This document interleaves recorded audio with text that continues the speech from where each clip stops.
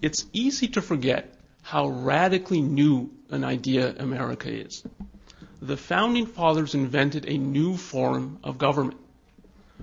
All previous forms of government had concentrated power into the hands of the state at the expense of the individual. Theocracy placed power into the hands of priests and popes, who, as spokesmen for the supernatural, were to be obeyed without question. Monarchy placed power into the hands of a king or a queen, whose subjects lived and died by the ruler's edicts. Aristocracy placed power into the hands of a hereditary elite, who trampled on members of the lower classes. Democracy placed power into the hands of the majority, who could do whatever they wished to the minority. In all these systems, recalcitrant individuals were dealt with in the same way.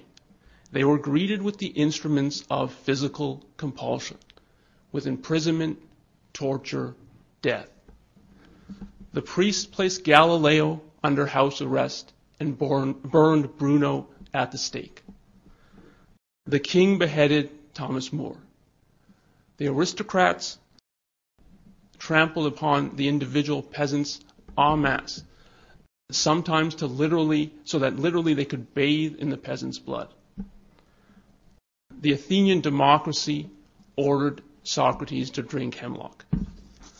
To all such outrages, the Founding Fathers said, no more. They devised a political system that placed power into the hands of the individual at the expense of the state.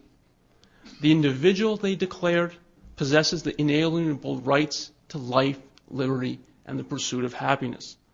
The government does not stand above the individual as his master.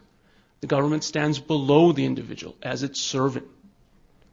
To secure these rights, Jefferson wrote in the Declaration of Independence, governments are instituted among men, deriving their just powers from the consent of the governed. And if a government trespasses on the rights of the individual, quote, it is the right of the people to alter or to abolish it and to institute new government, close quote.